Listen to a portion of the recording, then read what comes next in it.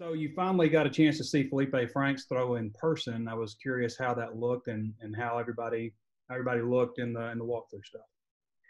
Yeah, it wasn't disappointing. Now we haven't been able to do that 11 on 11. We've had some individual where we've been able to throw and work some drills, but yeah, it did not disappoint at all. Watching him on tape, I figured he was going to have a real live arm, and he does. The thing I've been impressed with is just how he's been able to get the ball out of his hand, and just really consistent with all of his throws. So not a lot of wobbling the ball. I think he's going to be really, really sharp once we get going on Monday. So excited to see him and the rest of the guys. I've been very pleased with all the quarterbacks watching them throw because it was been a long time being able to see that. Thanks, Coach. Yep. Bob?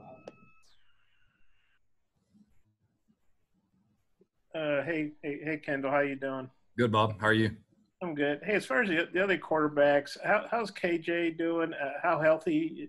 I mean, do you feel like he's 100%? And then with Malik, what do you look? I know he's a true freshman. How's he done the walkthroughs? What are you looking for out of Malik? Yeah, KJ, he's healthy. Looks really good. He rehabbed back home during most of the time when we were quarantined, and he has said that his shoulder hasn't bothered him at all. He feels really good. All of his movement skills appear to be really good. His throwing motion has not impaired him at all in that way. So I think he's full go. Malik's head's spinning just a little bit. Knew it would be, and to be honest, Bob, we've put quite a bit on him, and that's kind of by design. We've wanted to basically make him fail. We wanted to put a lot of information on them. That way they've seen it, and then once we bring the information back up schematically, then at least they've seen it. So his head's been spinning a little bit, but his 1-2's there, so that's a big part of it. Hutch? Yeah, Coach, I was wondering, going into camp, I mean, how much do you think you've got your offense, how much of it has been installed, and how much you're confident in just going into camp percentage-wise? Yeah, we probably got about 75% in. We're going to dial back just a little bit the first week. But we've already had some stuff that the guys have. Getting some static. I don't know. He's a mute. But yeah, we feel good about what we have in it. Like I said, probably 75%, and we'll be able to keep moving forward from that. So feel really good about what we've got in, and as we continue to go and assess the personnel and figure out what guys do well, that'll determine how much more that we decide to do.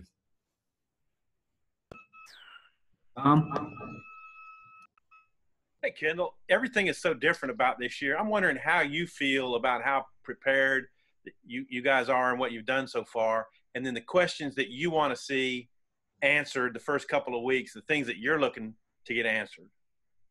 Yeah, Tom, I mean, obviously for everybody, whether it's us in sports or business, it's just been different. We're doing this Zoom call right now. So, I feel like where we're at, I feel really good, and the retention that our players have. I've talked earlier about Malik and his want-to. I think that's one of the biggest things that I see from this football team is they're eager to do right. They're eager to please. They want to learn. They want to get better. They're easy to coach because they're wanting to be successful, and we're going to help them and allow them to do that. And what was the second part of your question? Just the things that you're going to be looking for and questions that you want to see answered as camp goes on. There's a lot. We haven't put a ball in the air yet. So there's so many things that come with that. Ball protection is going to be number one. That's going to be the biggest thing that we're going to have to make sure that we're preaching as coaches, and our players are going to police it themselves.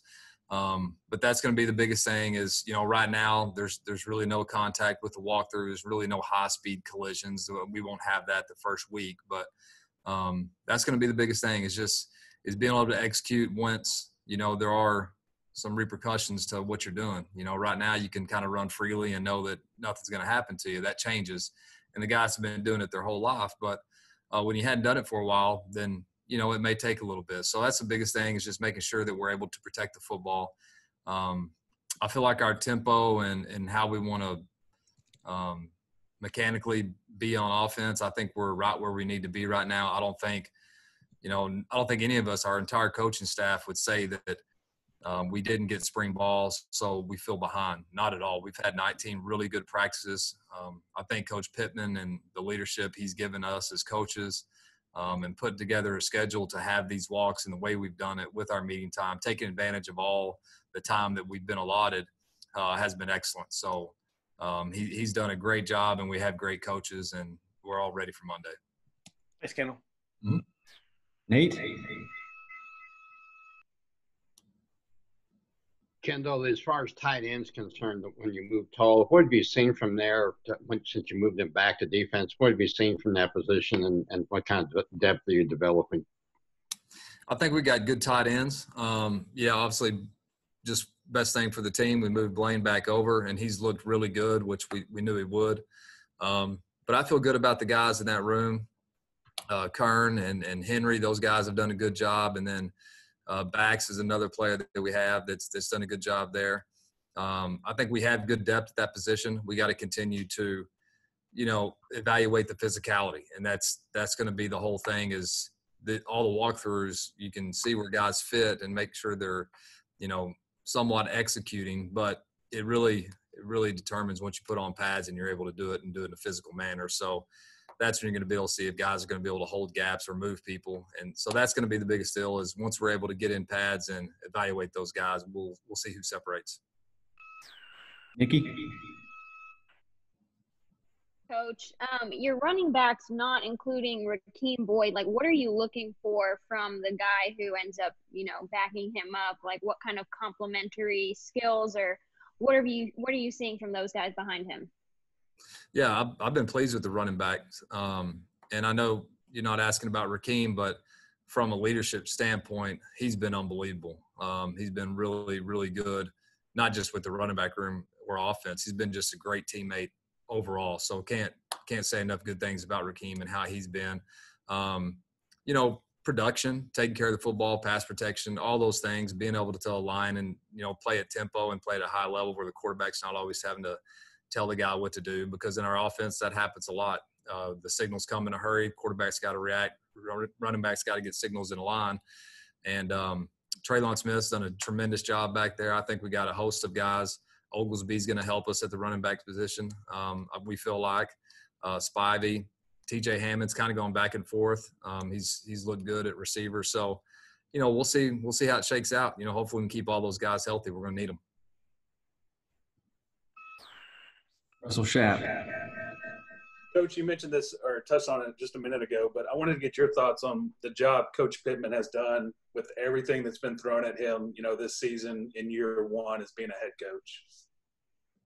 Well, you can look at, some of the things we've been able to do from a recruiting standpoint, and that's all Coach Pittman. It really is. He's the leadership that he's given our staff, and I do feel like we have one of the best staffs in the country, the people, the men that are in this building. And obviously he hand selected all those guys, and he's done a tremendous job. There's not a formula or a book you can turn to whenever this type of thing happens. And you have to go with common sense and instincts and doing what you feel like is best to help you, win. And that's really all we've done is we try to figure out what's the best things for the team, the players first, the staff, and then, make decisions on whether or not we feel like that's going to help us win a game. And so I think he's kept it pretty simple. But the thing about him is, you know what you're getting. And that's what I love about him is the consistency on a daily basis. You know exactly what you're going to get every single day.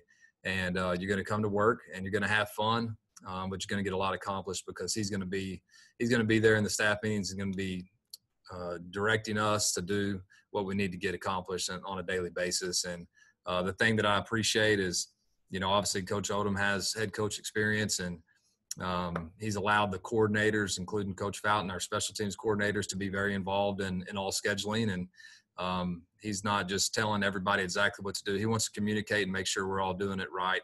And I think everybody appreciates that. Thanks, Coach. Kyle Deckelbaum.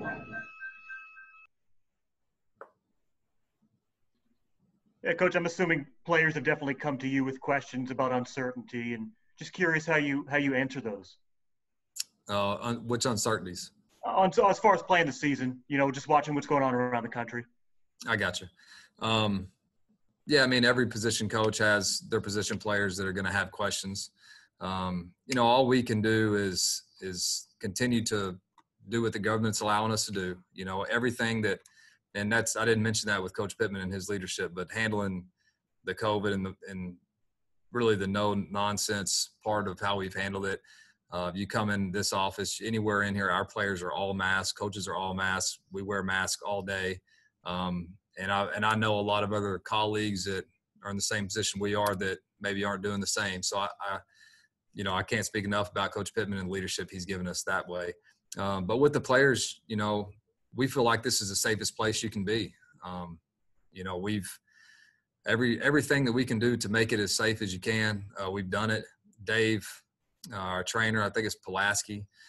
He's done a tremendous job every single day, giving us updates on all the players and what we're doing from a medical standpoint as well. And those players are going to him as well. And, I think we've done a tremendous job, and it started with Coach Pittman. Coach Briles, with your receivers, do you have the kind of depth there that you want at this point? I know they're not done a lot yet, but just kind of assess the depth there at receiver. Yeah, Terry, I think we'll find out. This first week, I know they're going to get a lot of reps, and that's by design. We want to make sure that everybody's getting reps, everybody's getting to get on the field and be able to prove themselves. So those guys are going to get worn out. They better find a cold tub quick because they're going to need it. But I think our top level guys, first 5 to 6 guys, I think can be really explosive. And then we're going to have to just keep developing some of the younger guys and get them where they need to be. But I do think that is a very good group. I think it's a strong group for us offensively. We've got some really good leaders in there. Trey Knox, Mike Woods, Traylon Burks, those guys are really strong leaders in that group. And I'm excited to watch them. We can see them run around and stop and act like they're catching a ball, but I want to see them catch it. I want to see our quarterbacks throw it. So we're all excited for that. On average, how many receivers do you generally play in a game? I know it probably varies a little bit, but how many guys should go in expecting to play? Yeah, I mean, it all depends. And it also depends on how we feel about our tight ends, formationally, what we want to be in. If we feel like, we got a stronger tight end group than receiver group, then we may need more 12 personnel with only 2 receivers on the field. If we feel really strong about our receivers and maybe not so much about the tight ends, and we may be in 4 receiver sets. So that kind of depends on once we get on the field and we're able to determine exactly what we have. Typically, you're going to see probably about 5 guys play a game, and some of those will be in limited roles. Most of the time, you're going to have 3 guys that will get the majority of the snaps. We got time for 2 more. Mike, Irwin. Coach, if you were to go back decades, really, Arkansas had one of the things they had was a history of not having multiple starting quarterbacks. You'd have a guy 3 years, 2 years. There weren't a lot of injuries at quarterback. These last 2 years have shell-shocked these fans with 7 starting quarterbacks in 2 years. And that's the number one question I get asked is that going to stop? So you're the guy that's going to coach these guys. How quickly – do you think you can identify a starter, put a guy on the field, and keep him on the field at quarterback? I think it's going to take a couple weeks to figure out exactly which guy that we feel like can lead us to victories. You got to get in the fire. You got to go in scrimmages, and obviously we're going to protect our quarterbacks, so they're not going to get hit. But we've got some guys like Felipe who have game experience and shoot. Really all of them, Jack and John and KJ, all those guys have played. So that doesn't bother me. As far as identifying, I don't think there's a set time when you do it. I think it's a feel. I think it's a feel with myself and Coach Pittman and frankly, the entire staff. Everybody's got to have a feel for the guy who's going to be touching the ball every single play. And, I'm not going to sit here and say that I'm the person who's going to make that decision. I want us all to feel good about it. I feel like I'm going to have probably a pretty strong opinion. But hopefully Felipe will be what we think he is. And, there's still going to be competition, but I'd say it's going to be his job to lose. Tom, you want to wrap us up?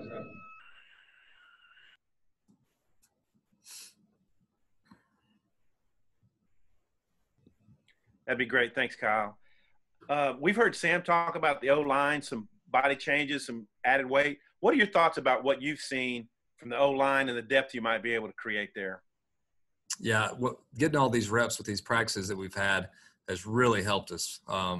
Schematically, being able to film it all, coach it all. Coach Davis does a tremendous job. Obviously, Coach Pittman, he's going to be having an eagle eye on the offensive line since that's what he's watched his entire life. I feel like we got some really good players right there. Coach Walker, our strength staff, has done an awesome job. You can tell from January to where we're at right now, these guys have changed physically.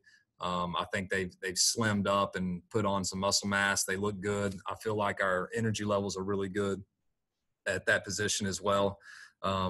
We've got good players.